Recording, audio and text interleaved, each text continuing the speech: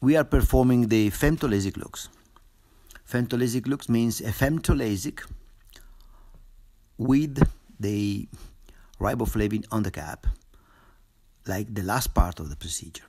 And you can see now there is a suction, and the suction is well centered. The pupil is well centered, and the suction is done.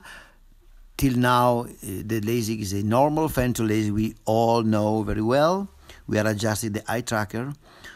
I don't see any irregularity in the cap, so now we have to leave the flap first. The meaning of this technique is that the first part is actually a normal femtolasik. In this case, I choose the 140 microns flap because the pachymetry was enough good. Now I leave the flap. And so this part actually is worldwide known. It's not something new. It's something very nice and for us, for the patient.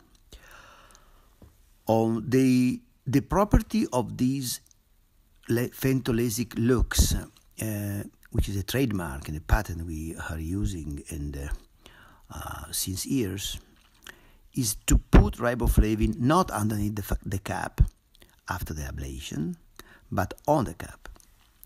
Obviously, the riboflavin has to have osmotic property, and Paracel is a molecule we patented years ago, and we sold to an American company. Is able to penetrate, and is very ideal to the transepithelial accelerated osmotic crosslinking.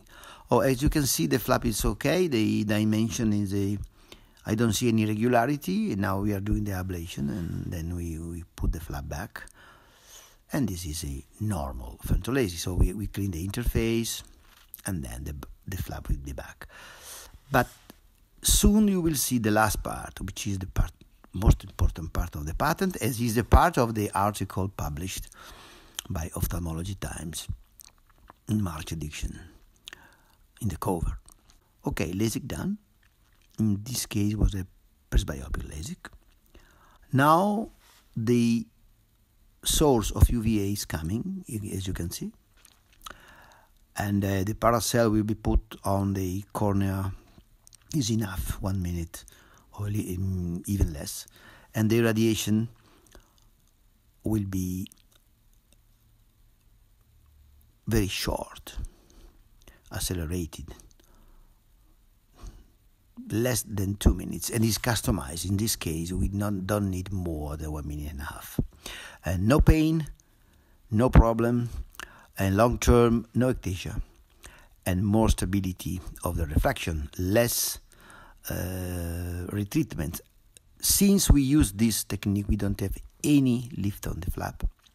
Now you can see the Paracel and the UVA source, and the drops of Paracel you will see on the cap because it's osmotic.